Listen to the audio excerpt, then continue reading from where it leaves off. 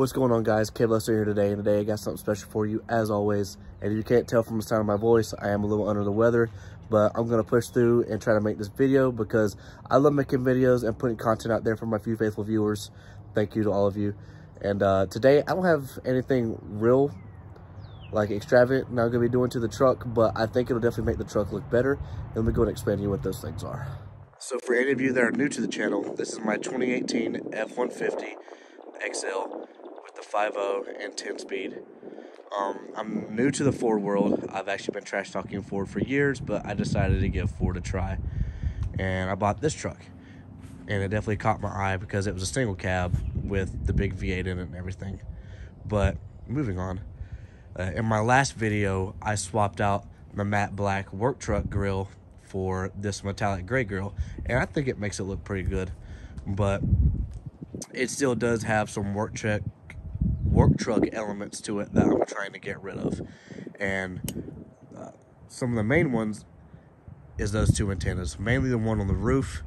And in this video, both of them are coming off, and I'm replacing the primary antenna with the white bullet antenna off of my old truck. But not only am I taking those antennas off, I'm going to be taking off this little lower valence piece on the bottom of the bumper. And if you can't tell, the ground's a little wet because I decided to wash my wheels before I started this video, and I actually took off the front license plate.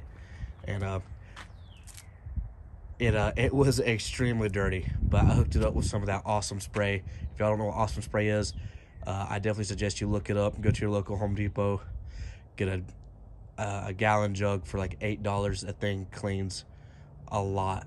Like it cleans up dirt, grime, grease, blood. It's funny because it advertises that right on the front of the jug that it gets rid of blood stains.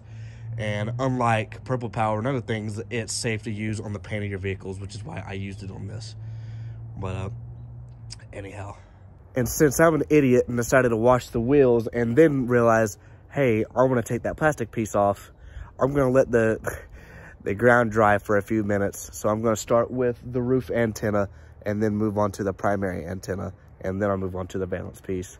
But it's still going to be wet, but I figured I'd try to give it as much time as I can and let it dry. But enough rambling, let's go ahead and jump into it.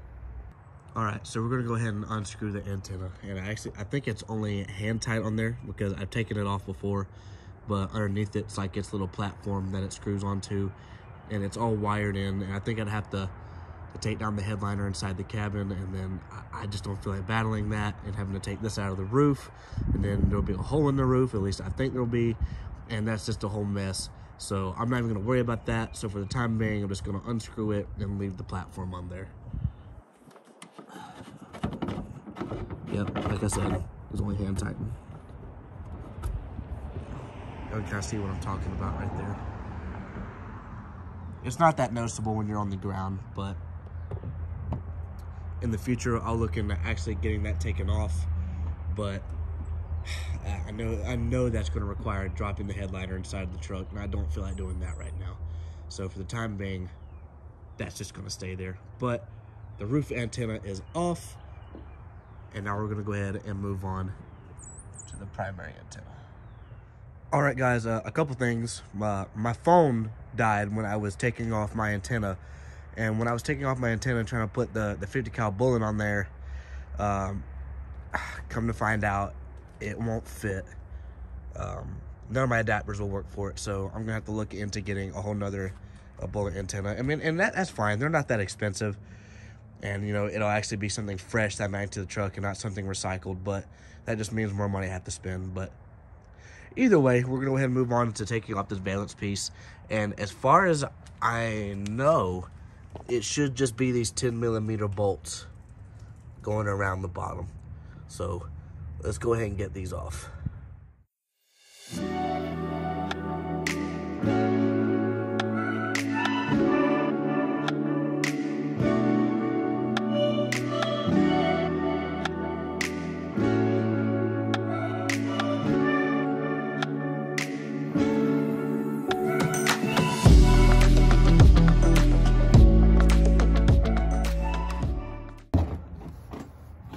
we are. All right, guys, we got the little plastic piece off. I think it looks pretty good. It definitely makes the truck look a little bit taller. Let me walk out here a little bit so y'all can see what I'm talking about. It definitely makes the truck look a little bit taller.